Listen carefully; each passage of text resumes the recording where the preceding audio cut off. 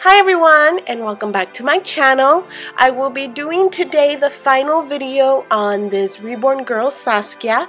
The last video that I made, I show you guys how I style her hair, and there's a link above to this video. But anyway, in this final video I am going to show you guys how I groom her lashes, so I hope you enjoy that.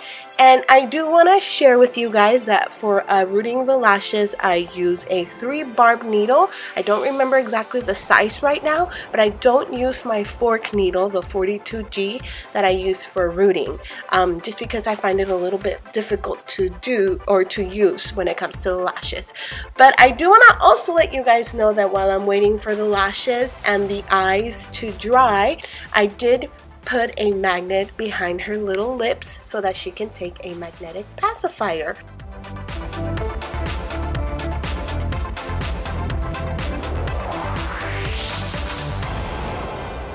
Before I go ahead and show you guys how I groom the lashes, I want to get a little bit close to the lash line and show you guys exactly how her lashes are rooted.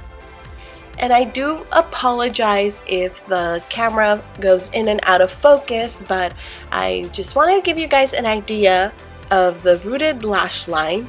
And the lashes or the hair is inside of the vinyl head, and what I do is with the eye, I push the hair upward, so then the eyes, or yes, the eyes are holding the lashes in. But I do also set the lashes with glue to give them an extra reinforcement, and I'll show you guys that a little bit down the line. But anyway, let's get to the best part of this video, and that is grooming the lashes. I know a lot of people have already seen this, but I am still posting this because I know there's a lot of new Reborn artists almost every day, so I feel like I can still introduce this concept to some people. So the way that I groom the lashes, or that I make the lashes stand up, because if you guys notice, when the lashes are just rooted, if you were to cut them, they will not have a natural curl. So this is the trick to make them curl up nicely. So after I wet the lashes with my fingertips and I groom them upwards, I allow them to dry for 10 to 15 minutes, and this is what it looks like after 10 to 15 minutes. You can see that they have a lift, but I feel like it's not the lift is not enough. So what I do is I wet the lashes again with my fingertips and I comb them upwards, and then I allow the lashes to air dry again for 10 to 15 minutes, and then I will show you guys what that looks like afterwards.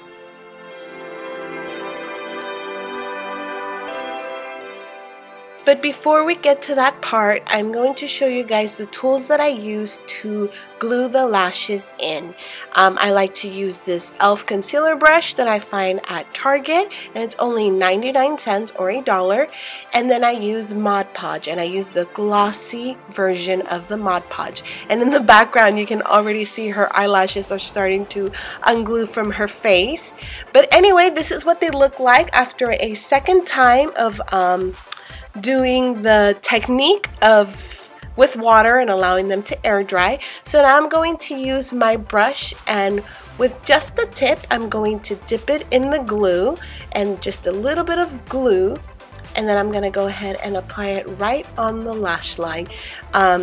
This will keep the lashes in place, but it would also give your lash line a watery effect, so just like how eyes look, just a natural watery lash line. So I really like doing my lashes this way.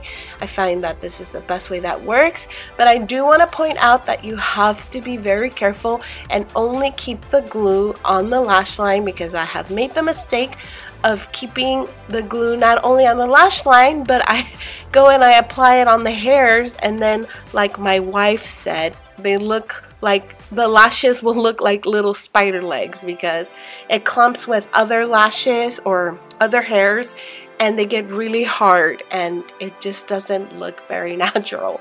So I feel like this is the best way to get a natural natural lashes on your Reborn doll. So I'll go ahead and let you guys watch this, and then I'll come right back.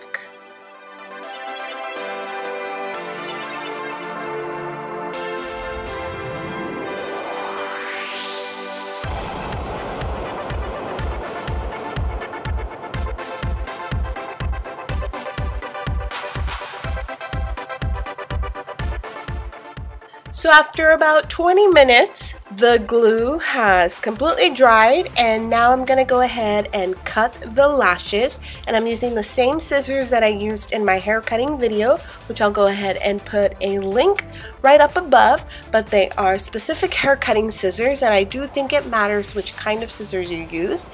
And then I just go ahead and start trimming away. I do like to make the lash at first kind of long, and then I very slowly I start making it shorter and shorter. I don't like to start short because then you know, you can't make the lash grow back.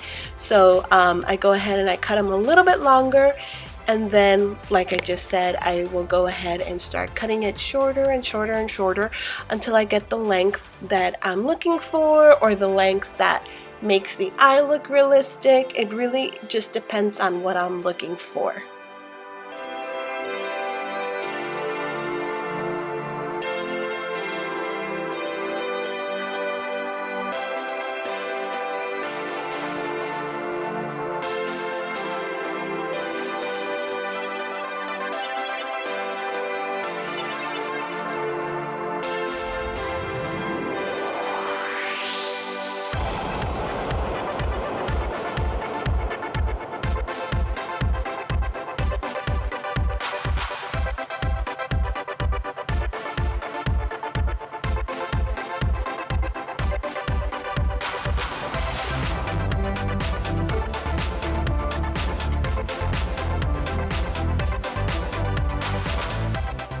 So here she is, and her lashes are completely done now. I do apologize that I don't go into detail exactly how you should cut the lashes.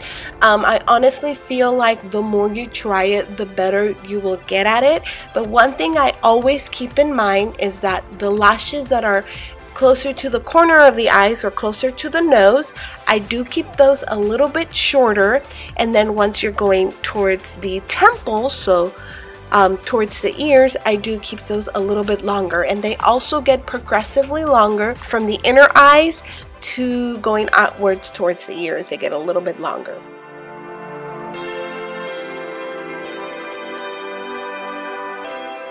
And here is little Saskia before hair, before eyelashes. And I feel like she looks so different.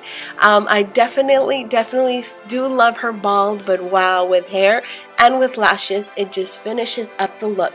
This little baby is now on her way to her mommy in Canada, and I cannot wait for her to receive her.